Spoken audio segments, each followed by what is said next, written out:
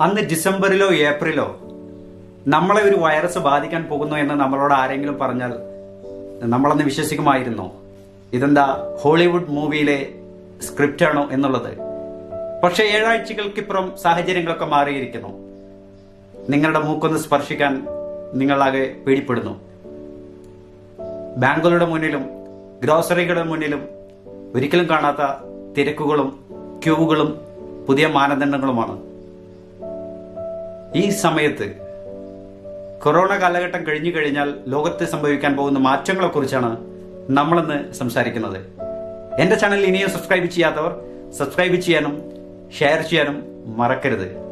അപ്പൊ നമുക്ക് നോക്കാം എന്തൊക്കെ മാറ്റങ്ങളാണ് കൊറോണ കാലഘട്ടം കഴിഞ്ഞാൽ ലോകത്ത് സംഭവിക്കാൻ പോകുന്നത്. നമ്പർ 1, താരിഫ് യുദ്ധങ്ങളും നടന്നുകൊണ്ടിരിക്കുമ്പോൾ പെടുന്നനെയാണ് കൊറോണ എന്ന മാരകരോഗം ലോകത്തെ വരിഞ്ഞു മുറുക്കിയിരിക്കുന്നത്.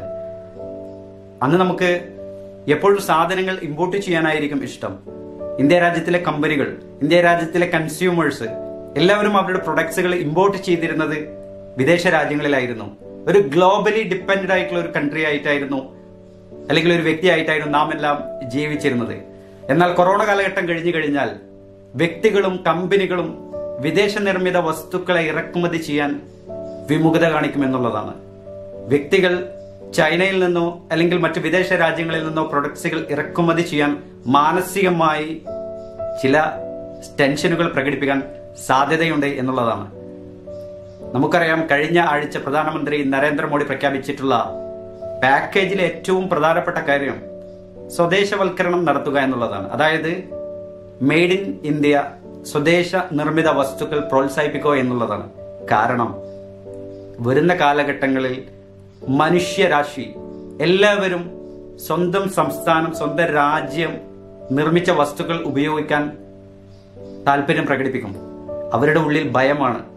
വിദേശ നിർമ്മിത വസ്തുക്കൾ ചിലപ്പോൾ അവർ യൂസ് ചെയ്യുകയാണെങ്കിൽ അതിലൂടെ വൈറസ് ബാധിക്കാൻ അവരുടെ സാധ്യതയുണ്ട് എന്നുള്ള മാനസിക നില. നിങ്ങൾ കണ്ടോ, കണ്ടെയ്നറുകൾ വരുമ്പോൾ നമ്മൾ ഒരുപാട് ചെക്കിംഗ് പോയിന്റുകളിലൂടെ കടന്നു പോകേണ്ടതാണ് ഇന്നൊരു കണ്ടെയ്നർ നാട്ടിലേക്ക് വരുമ്പോൾ എന്നുള്ളതാണ്. അപ്പൊ ഈ സമയത്ത് വ്യാപാര മേഖലകളെല്ലാം അന്താരാഷ്ട്ര മേഖലയിൽ നിന്നും മാറി ഒരു ഗ്ലോബലൈസ്ഡ് എക്കോണമിയിൽ നിന്നും മാറി നമ്മുടെ രാജ്യത്തിന്റെ സ്വദേശത്തിന്റെ വസ്തുക്കൾ വാങ്ങാൻ താല്പര്യം പ്രകടിപ്പിക്കും എന്നുള്ളതാണ്. ഇത് ചിലപ്പോൾ 6 മാസത്തേക്കോ 1 വർഷത്തേക്കോ 2 വർഷം കഴിഞ്ഞോ മാറിയേക്കാം. എന്നാലും കുറച്ച് ദിവസങ്ങളെങ്കിലും ഇത് നിലനിൽക്കും എന്നുള്ളതാണ് വിദഗ്ധർ പറയുന്നത്. Number 2, play, work, shop online. അമേരിക്കയിലെ അല്ലെങ്കിൽ ലോകത്തിൽ തന്നെ ഏറ്റവും മികച്ച കമ്പനിയാണ് ഗൂഗിൾ. ഗൂഗിൾ അവരുടെ തൊഴിലാളികളോട് പറഞ്ഞിരിക്കുന്നത് ഇനി വരുന്ന കാലഘട്ടങ്ങളിൽ വീട്ടിൽ നിന്ന് ജോലി ചെയ്യുക ഓൺലൈനായിട്ട് എന്നുള്ളതാണ്. അതുപോലെ തന്നെ ലിങ്ക്ഡിൻ പറഞ്ഞിരിക്കുന്നത് വരുന്ന കാലഘട്ടങ്ങളിൽ മിനിമം 1 വർഷമോ 2 വർഷമോ ലിങ്ക്ഡിന്റെ എല്ലാ വർക്കുകളും വീട്ടിൽ നിന്ന് ചെയ്യുക എന്നുള്ളതാണ് അവരുടെ സ്റ്റാഫുകൾക്ക് നിർദ്ദേശം കൊടുത്തിരിക്കുന്നത്. ഈ കാലഘട്ടത്തിൽ പുതിയൊരു സാഹചര്യത്തിൽ ഫിസിക്കൽ സ്റ്റോറിൽ നിന്നും മാറി ജനങ്ങൾ ഓൺലൈനിലേക്ക് പോകുന്നു. കുട്ടികൾക്ക് അവരുടെ സ്കൂളിൽ പോകാൻ പറ്റാതെ വരും. അതുപോലെ തന്നെ ഷോപ്പുകളിൽ പോയി ആളുകൾ കൂട്ടം കൂട്ടമായി വാങ്ങാനുള്ള സാഹചര്യങ്ങൾക്കൊരു മാറ്റം വരും. അപ്പോൾ അതുകൊണ്ട് തന്നെ സ്കൂളിൽ നിന്നും മാറി ഫിസിക്കൽ സ്റ്റോറിൽ നിന്നും മാറി ഓൺലൈനിലേക്ക് മാറുന്ന ഒരു ജനത നമ്മുടെ മുന്നിൽ നിൽക്കുകയാണ്. ഫുഡ് ഓർഡർ ചെയ്യുന്നത് ഓൺലൈനിലായിരിക്കും, നമ്മൾ പഠനം ഓൺലൈനായിരിക്കും. അതുപോലെ തന്നെ ഓൺലൈനിൽ ഗെയിംസുകളും മറ്റതൊക്കെ നമ്മൾ പാർക്കുകളിലും പുറത്തെ പബ്ലിക് പ്ലേസിലൊക്കെ പോയി കളിക്കുന്ന സാഹചര്യത്തിൽ നിന്നും മാറി ഒരു പരിധിവരെ നമ്മൾ ഓൺലൈൻ ഗെയിംസിലേക്കൊക്കെ പോകാനുള്ള സാധ്യത വളരെ കൂടുതലാണ് എന്നുള്ളതാണ് വിദഗ്ധർ അഭിപ്രായപ്പെടുന്നത്.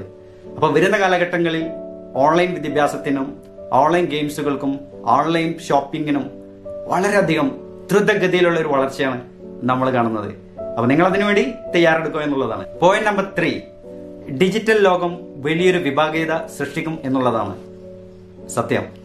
വരുന്ന കാലഘട്ടത്തിൽ അല്ലെങ്കിൽ നടന്നുകൊണ്ടിരിക്കുന്ന ഈ കാലഘട്ടത്തിൽ ഡിജിറ്റൽ മേഖലകളെ കൈകാര്യം ചെയ്യാൻ നൈപുണ്യമുള്ളവർക്ക് ജോലി മേഖലയിലും ജീവിതത്തിലും മികച്ച സമ്പാദ്യം നേടാം എന്നുള്ളതാണ്. നിങ്ങളൊരു പക്ഷേ നന്നായി എഴുതാൻ അറിയാത്തവരായിരിക്കാം, അല്ലെങ്കിൽ ഓൺലൈൻ ഇന്റർവ്യൂകൾ സംസാരിക്കാൻ അറിയാത്തവരായിരിക്കാം, അല്ലെങ്കിൽ സോഫ്റ്റ്വെയറുകളും ആപ്പുകളും ഉപയോഗിക്കാൻ അറിയാത്തവരാണെങ്കിൽ നിങ്ങളെ കാത്തിരിക്കുന്നത് വലിയ സങ്കടകരമായിട്ടുള്ള ഒരു അവസ്ഥയാണ്. മികച്ച സോഫ്റ്റ്വെയർ ഉപയോഗിക്കാൻ അറിയുന്നവരും ഓൺലൈനുകളിൽ എങ്ങനെ മികച്ച രീതിയിൽ സംസാരിക്കാൻ കഴിയുന്നവർക്കും എങ്ങനെ കൃത്യമായി ഇമെയിലുകളും മറ്റും റീപ്ലൈ കൊടുക്കാനും എഴുതാനും അറിയുന്നവർക്കും മികച്ച സാധ്യതയാണ് കൊറോണ കാലഘട്ടം കഴിഞ്ഞാൽ ഉള്ളത്. നിങ്ങൾ ഇതെല്ലാം കഴിയാത്തവരാണെങ്കിൽ നിങ്ങൾ ജീവിക്കാൻ ഒരു പക്ഷേ അല്പം കഷ്ടപ്പെടുമെന്നുള്ളതാണ് വിദഗ്ധർ പറയുന്നത്. സമയം കളയാതെ പെട്ടെന്ന് തന്നെ കിട്ടുന്ന സമയത്ത് ഓൺലൈൻ വിദ്യാഭ്യാസത്തിന് അതിന്റെ ഓൺലൈൻ കോഴ്സുകൾക്ക് നാം പ്രാധാന്യം നൽകുക എന്നുള്ളതാണ്. ഹോം ബേസ്ഡ് ബിസിനസ് ഗണ്യമായി വർദ്ധിക്കും എന്നുള്ളതാണ്. ഹോം ബേസ്ഡ് എന്ന് ഞാൻ ഉദ്ദേശിക്കുന്നത് വീട്ടിൽ മാത്രമല്ല, സ്വന്തം നാട് എന്നുള്ള അർത്ഥം കൂടിയുണ്ട്. വിദേശ രാജ്യങ്ങളിൽ, വിദേശ സ്ഥലങ്ങളിൽ പോയി സ്വന്തം കയ്യിൽ നിന്ന് പൈസ എടുത്ത് ഇൻവെസ്റ്റ്മെന്റ് ചെയ്യാൻ ആളുകൾ വിമുഖത കാണിക്കുമെന്നുള്ളതാണ്. പ്രത്യേകിച്ച് നമുക്ക് യൂഷ്വലായി ഇനി ട്രാവൽ ഒന്നും ചെയ്യാൻ പറ്റില്ല എന്നുള്ളതാണ് സത്യം. ഒരുപാട് ട്രാവൽ റെസ്ട്രിക്ഷൻസും അതുപോലെ തന്നെ വ്യോമ ഗതാഗത മേഖലയിൽ വന്നിട്ടുള്ള പുതിയ നിയന്ത്രണങ്ങളും പിന്നെ പാൻഡമിക്കിന്റെ അസ്വസ്ഥതകളും നിറഞ്ഞതുകൊണ്ട് ആളുകളൊക്കെ ഹോം ബേസ്ഡ് ഇൻവെസ്റ്റ്മെന്റിലേക്ക് നീങ്ങുമെന്നുള്ളതാണ്. അപ്പോൾ ഇന്ത്യയിലേക്ക് ഇൻവെസ്റ്റ്മെന്റ് ചെയ്യാൻ, കേരളത്തിലേക്ക് ഇൻവെസ്റ്റ്മെന്റ് ചെയ്യാൻ, സ്വന്തം രാജ്യത്തിലേക്ക് ഇൻവെസ്റ്റ്മെന്റ് ചെയ്യാൻ ആളുകൾ ഒഴുകിയെത്തുന്ന ഒരു സമയമാണ് എന്നുള്ളതാണ്. അപ്പോൾ ഹോം ബേസ്ഡ് ഇൻവെസ്റ്റ്മെന്റ് കൂടാൻ വളരെ അധികം സാധ്യതയുണ്ട്. അടുത്തതായി എനിക്ക് പറയാനുള്ളത് ഇൻഷുറൻസ് എല്ലാവർക്കും നിർബന്ധമായിരിക്കുന്നു എന്നുള്ളതാണ്.